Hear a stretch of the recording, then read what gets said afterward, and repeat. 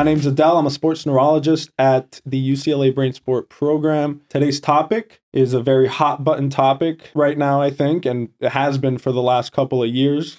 We'll be talking about concussion, and we have on some great people on the show today. To my right, we got Dr. Giza. He's the director of the UCLA BrainSPORT program, pediatric neurologist at UCLA as well. We have Earl Watford, 9-year veteran of the NFL so far. Last stint was in Tampa Bay. Yes. So Super Bowl champion to my left, right? Yes. You're going to be getting your ring soon? Hopefully. Hopefully. They'll come through on that promise, right? Nice. Yeah. That's great. So can you give us a little blurb on, what a concussion is? Sure. I mean, I think, the simplest way to think of a concussion is a brain movement injury. So your brain is floating in fluid inside the skull, and when your head accelerates or decelerates or hits something, or sometimes even if it doesn't hit something but just moves quickly, the brain can move around inside there, and a concussion could occur. It's important to know that a concussion is a type of traumatic brain injury, so it's serious, okay? But it's also important to know what a concussion is not. A concussion is not bleeding in the brain, a bruise on the brain, a hole in the brain.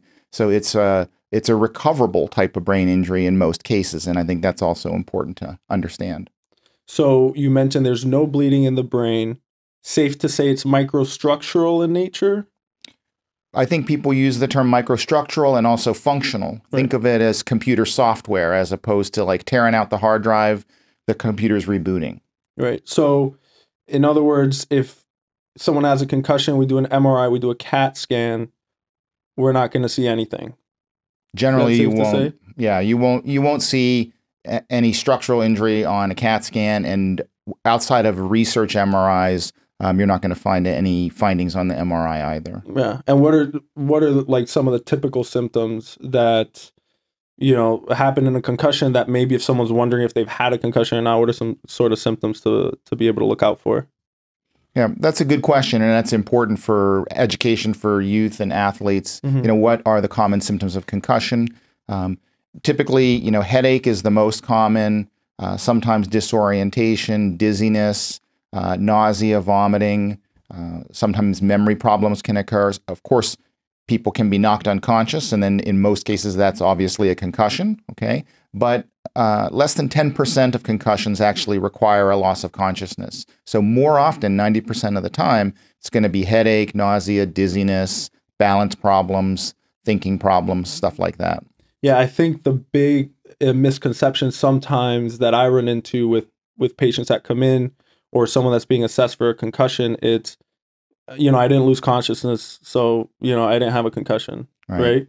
So I think that's really important because, being able to identify a concussion, then, you start thinking about the things that need to be done if a possible concussion has taken place. So, yeah, another important point is that, we do a lot of time teaching people what the symptoms are for concussion, but you have to understand also that the person who has the concussion may not recognize it in themselves because of the concussion.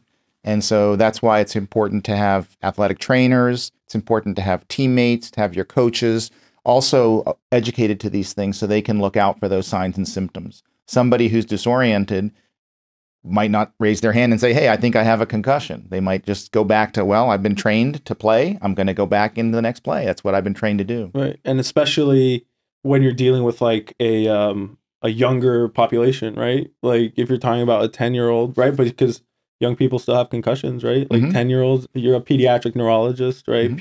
Pediatric population still has a concussion. So even in that population, self-recognition is probably, a lot more difficult at times, right? And yeah, absolutely. So it's really important probably to have that sort of monitoring system around them where you have the parents, the coaches, and, that kind of support system. Yeah, and it's much tougher, I think, at the youth level. At the collegiate level, at the professional level. I know we'll hear, but they have a lot of medical staff. You have athletic trainers, a lot of education going on.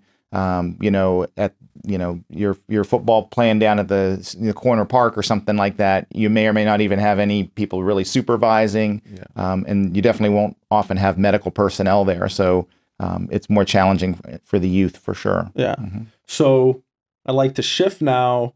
Do you just want to kind of tell us how you got involved in sports? I know that you were a multi-sport athlete in high school, right? Like, yes, you were dropping bombs in baseball, from what I hear. So, you know, can you kind of tell us how you got involved, and then how, you know, eventually you got into football, and then how you got into college, and so on and so forth? Yeah, growing up in Philadelphia, Pennsylvania, played mainly most of my sports unorganized. You know, I wasn't on a team, kind of just doing it in the streets, football, just playing around with tennis balls and sticks, you know. But always been a fan of the sports, especially Philly sports, everything, from hockey, baseball, golf. Eventually growing up and needing a chance to get to college, I chose to play baseball and football, leaning towards more football to make my way. Playing well, got a few scholarship offers, and wound up going to James Madison University, which was an amazing experience, which got me to the NFL today. You know, I think playing a lot of sports, different sports, really, you know, helped me in many ways, whether it's trying to grow up. You know, I kind of spent most of my time by myself as a young. I have older brothers, but they're a lot older than I am. So teaching myself how to do a lot of things and relying on coaches and other teammates to, you know, build that your self-esteem and learning how to be a part of a team, which is probably the biggest thing when it comes to youth sports and being in high school and stuff like that. And that's great, right? Because we were literally just talking about this, like, right before we got on. And like, the concussion issue, it's a big issue, right? Obviously it's a big issue, right? The possible sort of results of repeated concussions, that's a big issue, right? Admittedly. But at the same time, we need to give credit to what sports can do for people. Yes. Right. And I think that one big thing that we harp on at the BrainSPORT program is the possibility of sports providing that sort of psychological resilience, right? That's what we like calling it. And to teaching discipline, psychological resilience. And then, you know, if sports don't carry you to the NFL like it did you, right, the experience and the discipline that you build in sport carries you to other places in your life, right? So I'm glad that you mentioned that. So when did you actually start playing sports? Was it like Pee-wee, or was it like straight into high school? I remember I was playing baseball at the Philly Rookie League when I lived in Southwest Philly. I did that for a couple years. I've always had a love for baseball. I did that for a couple years, and then I didn't wind up playing sports again until high school, my junior year, when I played baseball and started playing football again. You know, that was, I feel like I waited a long time to do that, but I have no regrets when it comes to playing sports later than earlier. You know, a lot of people were hurt. I watched people get injured, concussions, any head trauma. Just, you know, it's a tough place to grow up anyway, and that's kind of the outlet to stay out of trouble. So that was a big part of getting into sports and finding a way out of Philly into, you know, a better place for myself, whether it's professionally in sports or any other profession.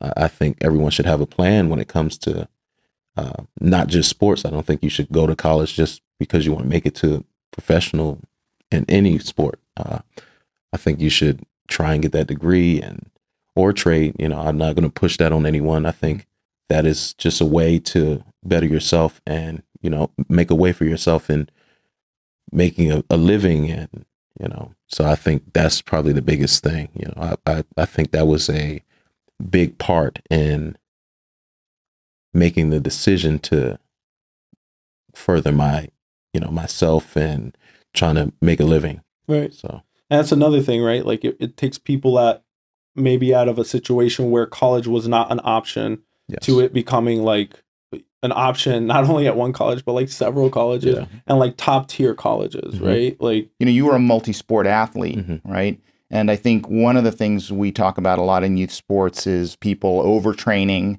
You mentioned, you know, that there were other folks who you played with who had been in the sport for a long time and had to sort of step out because of injuries. And so could you talk a little bit about maybe what were the advantages for you of being able to play multiple sports? And then eventually, obviously, you settled on football, but Yeah. you know, you were experiencing a lot of different kind of physical activity to start with. Yeah. Playing different sports and just learning about your body, especially that young. Right. The more you do, you can see what you can do, what you're capable of. And I think that is probably the biggest thing when it comes to playing more than one sport, besides meeting new people and making new friendships. You learn the sports, you know, you can pass down when you have children as well.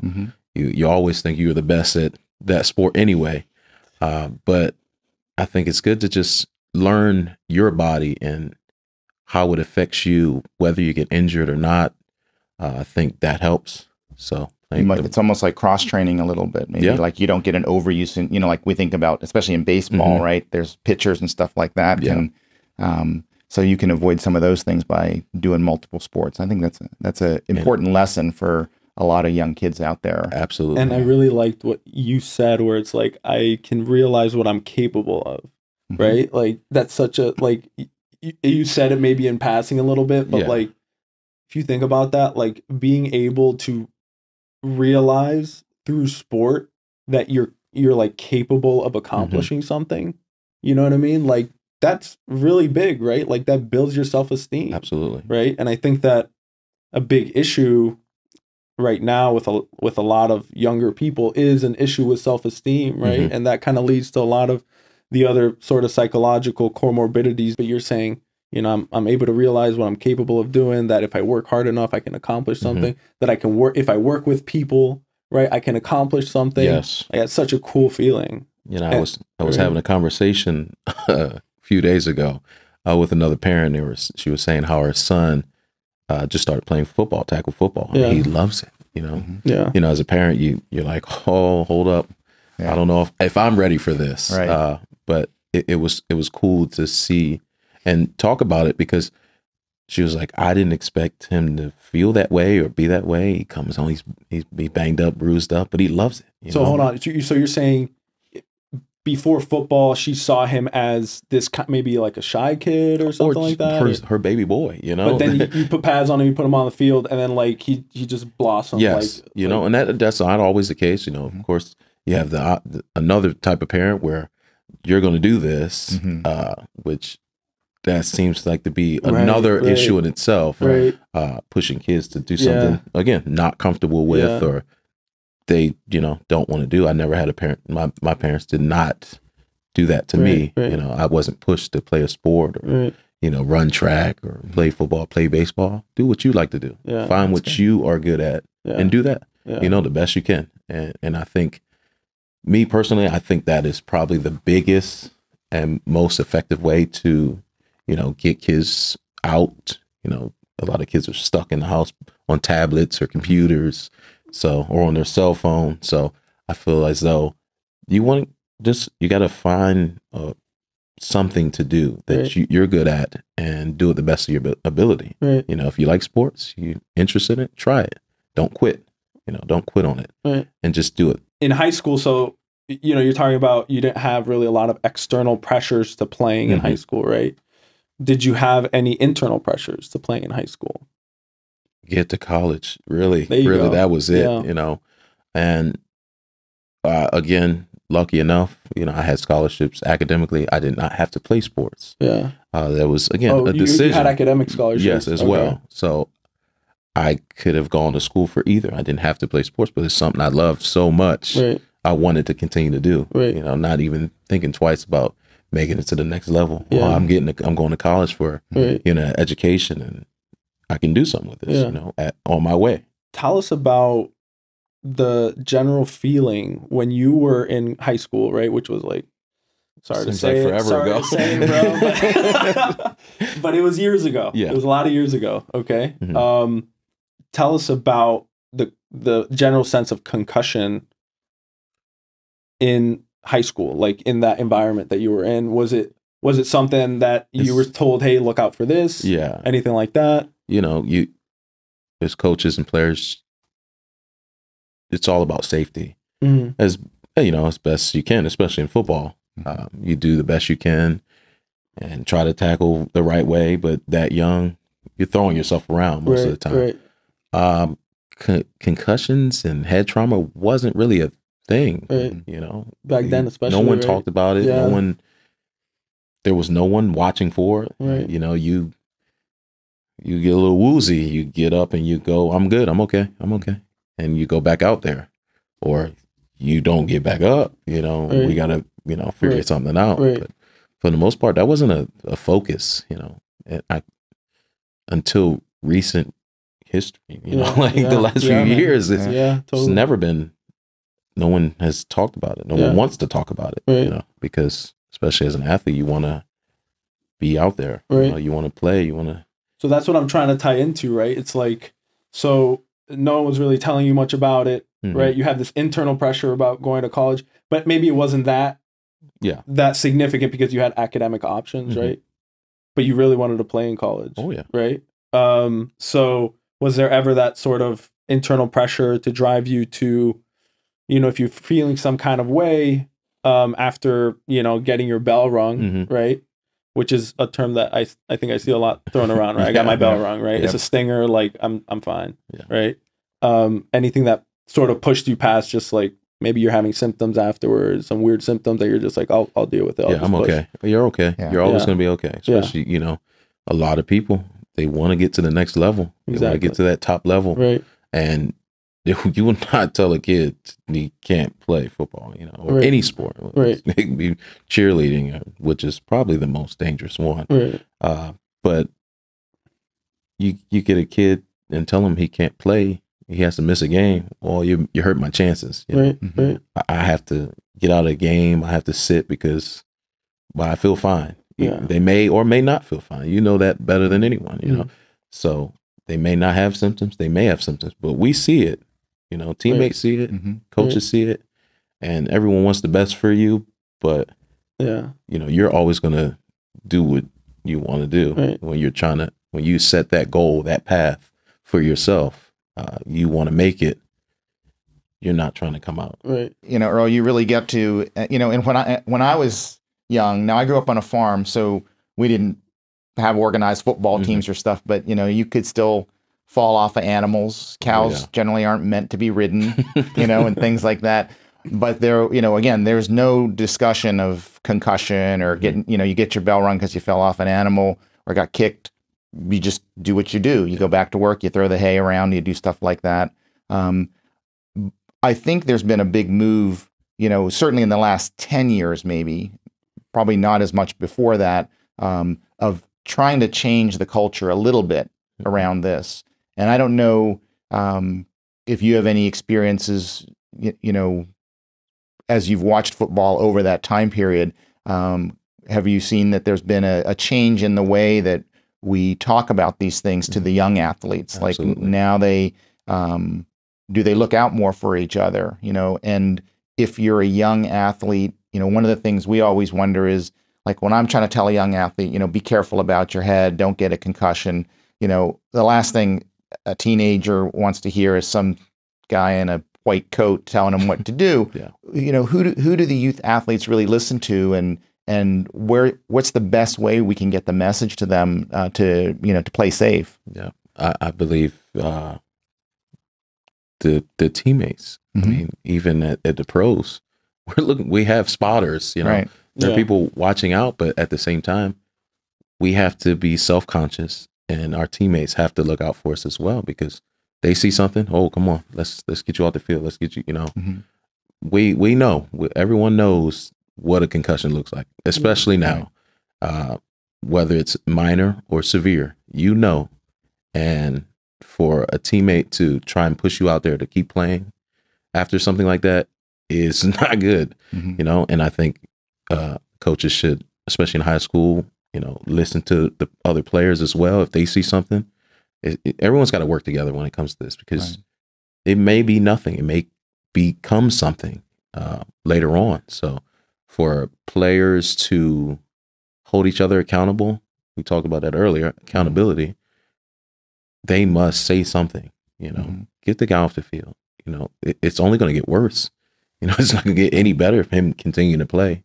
So if you're watching, you see it, do something, help the guy off the field, and don't make things. That's a real team message, Yeah, absolutely. beyond just the team playing together to score a touchdown or to stop the opposing team from scoring, but actually looking out for the well-being of your teammates. That's health. That it can be very serious. That can become something no one wants to see. Right. And I think that there's other reasons for, like, if you've had a concussion or if you think that you've had a concussion, right? There's other reasons to, like, step out, right? Like, obviously you don't want to play with a concussion, but, like, why is that, right? So you have second impact syndrome, right? Which is pretty rare, doesn't happen very commonly, right? But it is out there, right? It's terrible. It's awful and it's devastating, and it can basically ruin someone's life. But in addition to that, right? If you play with a concussion, you've been shown to have an increased risk of lower extremity injury, right? So if you're out there, you're playing with a concussion, high ankle sprain, right? Ligament tear in the knee is your 2 times increased risk of that happening to you, right? So in something that maybe you would have had to sit out like a week, right? Now, if you also get, a high ankle sprain or something orthopedic, you're looking at what? Possible surgery, right? Like, you never know, something that can really sit you out for the rest of the season, right? And then, in addition to that, your performance goes down, right? Like, if you've had a concussion, right, your performance is going to go down. If there's scouts there, if people are watching, right, like, they're going to see you kind of messing up a little bit because you had a concussion.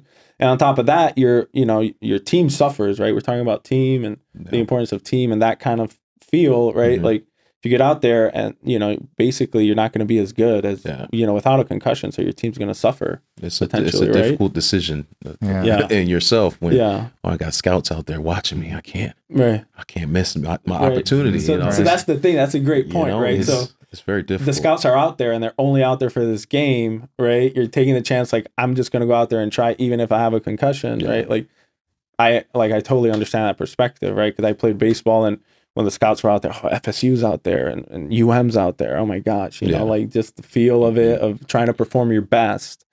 So I can definitely understand that perspective. That's for sure. Yeah. Did you all get any baseline concussion testing in high school or no? No. Where they do like a neurological exam? I think college was the first time they did something like that. At JMU? Yeah. But NFL, it's huge. Yeah. Like, that's the first thing you do. Yeah. That's the first thing you do. Right. If you're there for a physical, we're going to go. Like, test. oh, man. Every year, you're like, man, I got to do this again. Yeah. But it's good. It's, you see it. It's helping. Right. Why is that important? From your perspective, like, doing the baseline testing? It's interesting because I think the pendulum on preseason testing has swung a little bit. There was a time period where there was a big push that everybody should get pretty complicated preseason testing that involves computers and, all these different type of devices.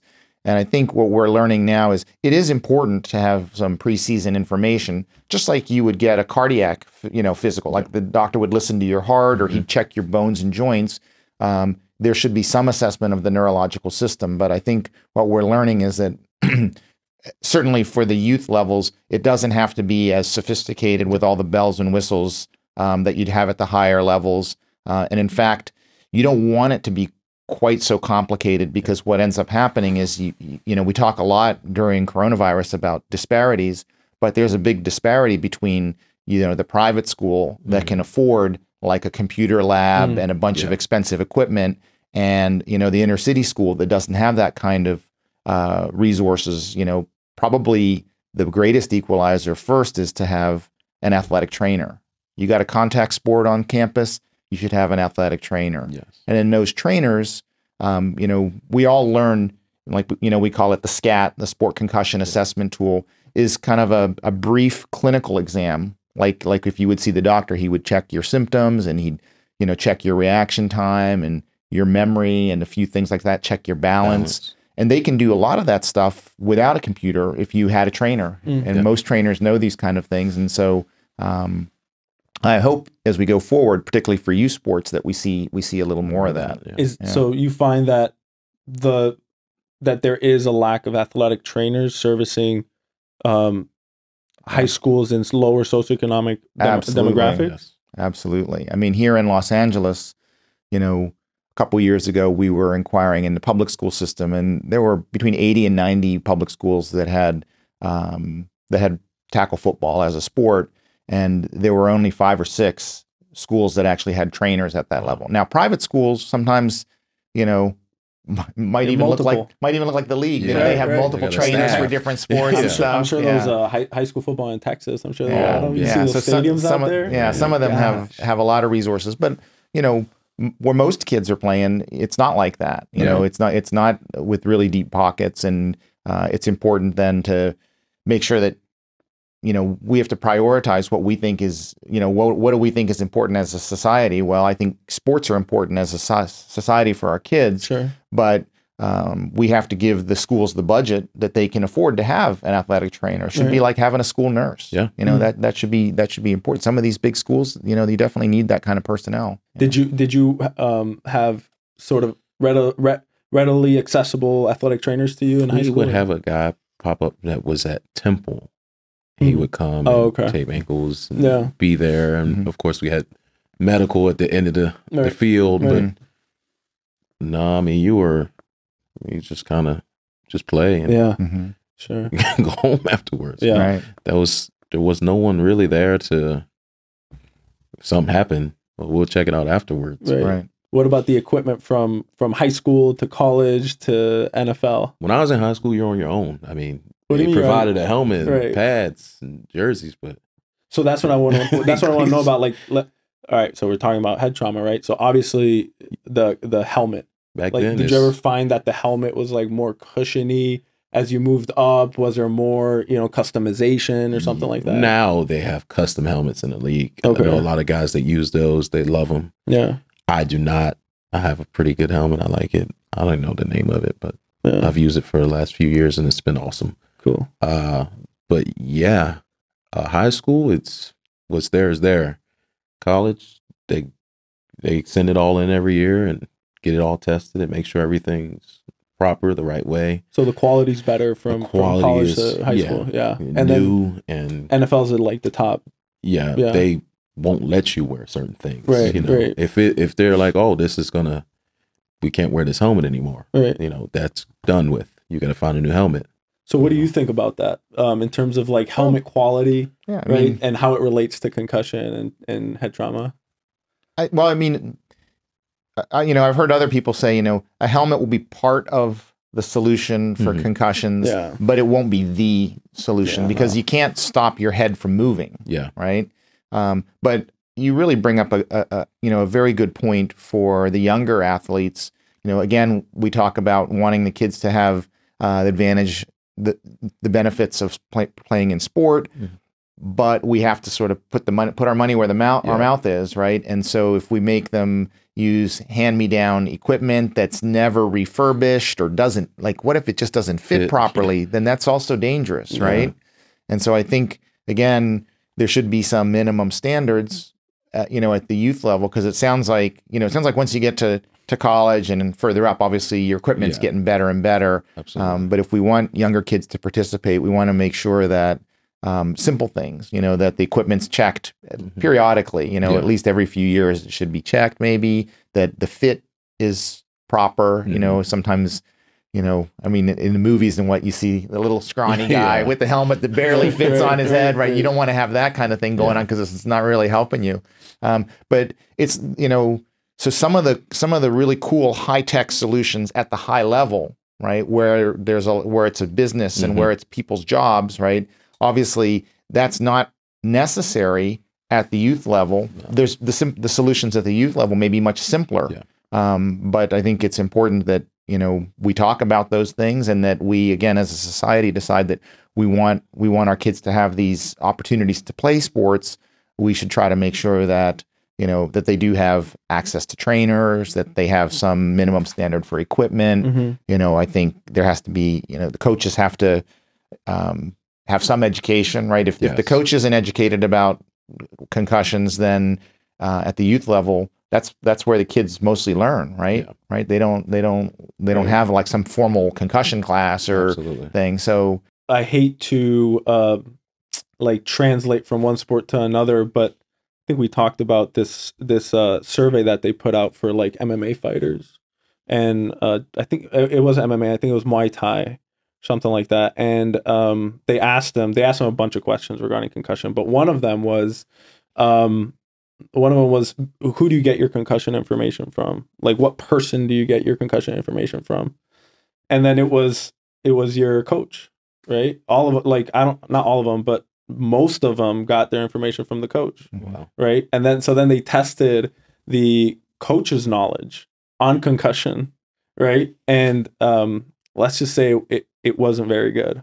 Right. So you've got the fighters that are getting their information from the coach, but the coach, as per the test, right, doesn't really know that much on concussion, which is interesting. So, I mean, I don't think that there's necessarily been a study that I can rack my brain for football, but that kind of just tells you the dynamic between your athlete and your coach, right? Like, that's probably how it's working in most sports, in most sports scenarios. So, but that's a great segue, or a great role for the athletic trainer, because at the youth level, the coach has to kind of do everything, right? They're the equipment manager, they're the coach, they're sort of the adult supervision, they're maybe the medical person, at least a little bit, right? On their plate. Yeah. So they have to do all that. So they need to know a little bit. When you get up to higher level, right, then I don't know how important is what the coach obviously wouldn't need to know all the medical stuff at the higher level, but do you get the experience that, some coaches are really eyes wide open about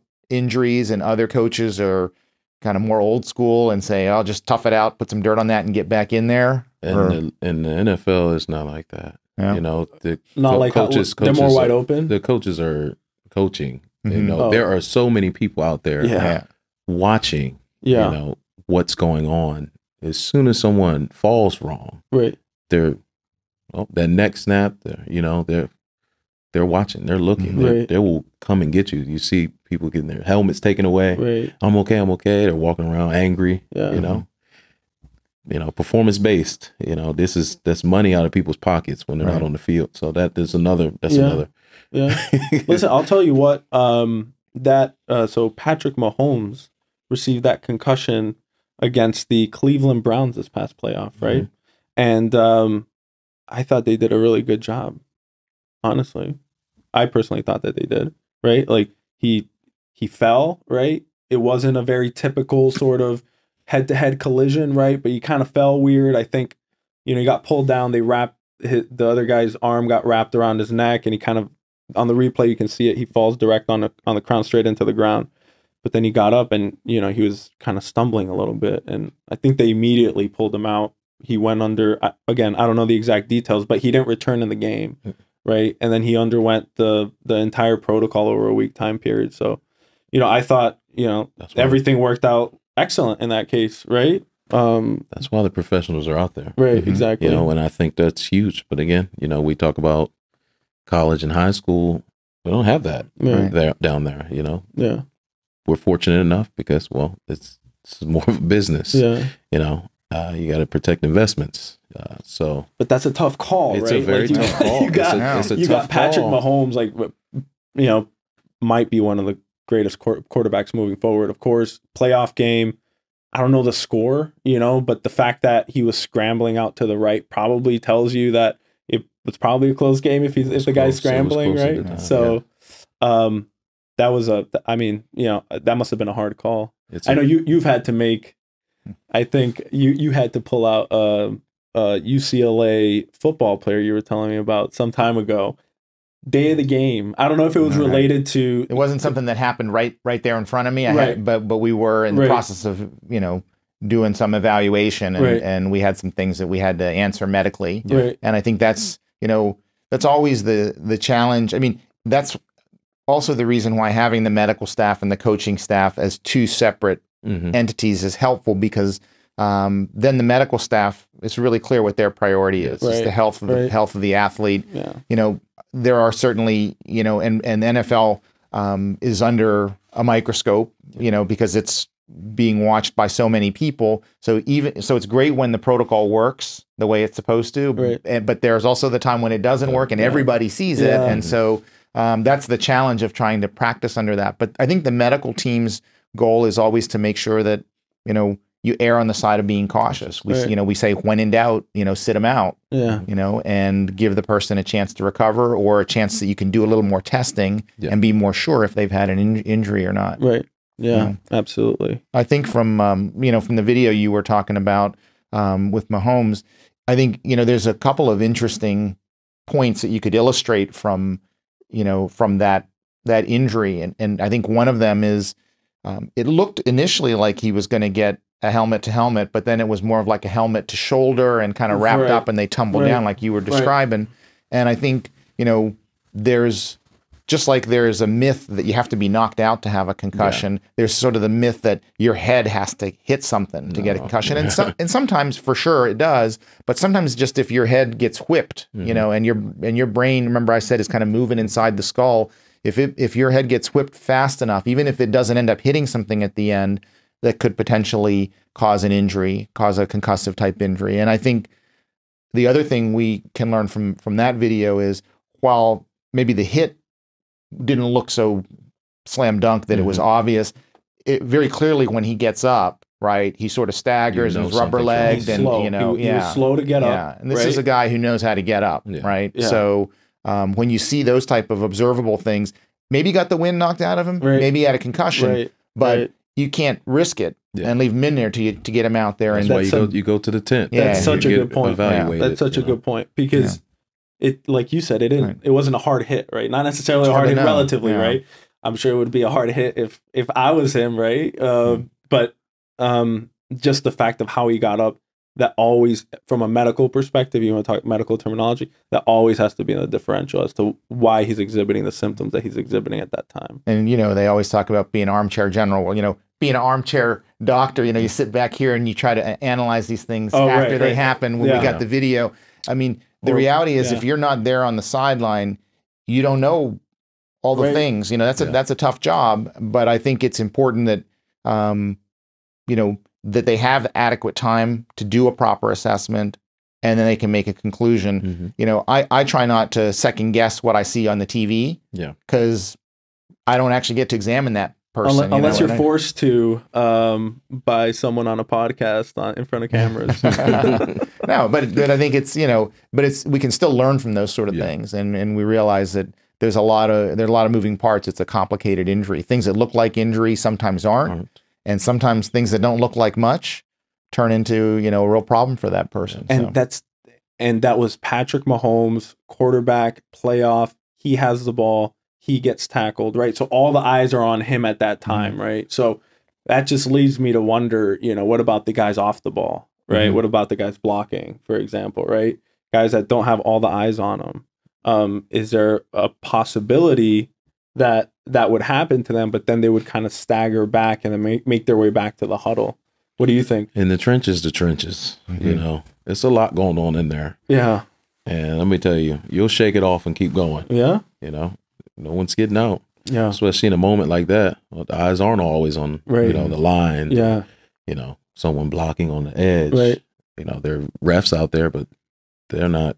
Are the refs aren't involved in in that, right? Like they have a lot, and that's they're looking at something completely different. Yeah, man. Like the coach, right? Like the coach has to coach, right? Yeah. Players have to play. Players have to remember like what's going on. Even that's what I'm thinking. Even with so many people out there looking just for that, you know, catching someone's head going the wrong way or getting helmet to helmet. But that's the thing, still man. Gets like missed, you know, you miss it sometimes. That's the thing. It doesn't have to be a helmet to helmet, right? As illustrated by the Mahomes thing, right? It's like that doesn't have to be the case, right? So that's not necessarily what you're looking out for. Obviously, you're looking out for that, but in addition to that, it's like these like symptoms afterwards that you can have a concussion, right? Like if you stumble a little bit, but like at the same time, it's like people are stumbling on the football field all the time, right? Always. Like people are getting hit. So it's complicated. Yeah, right? I think that's the point that's trying to be made. It's like and football's got a lot of players, too, right? I mean, because you know, compared to most other sports, there's more people, playing at that moment. You got 22 people running around there at any given moment. So keeping eyes on everybody is hard. It's so difficult. And something as fast as that, right? Something as, I guess the positive side of that is that there's like a lot of stoppage in football, right? So you have play, stop, right? Maybe you can, keep an eye on all the players at that time. Play, stop, play, stop, play, stop. Right. Versus another sport like soccer, right? Like soccer, you're just like, you're going for 45 minutes plus extra time. What is your experience with concussion? Have you ever been diagnosed with a concussion before? Never. You've never been diagnosed with a concussion? No. Okay. Have you ever had a concussion? Yes. Yes.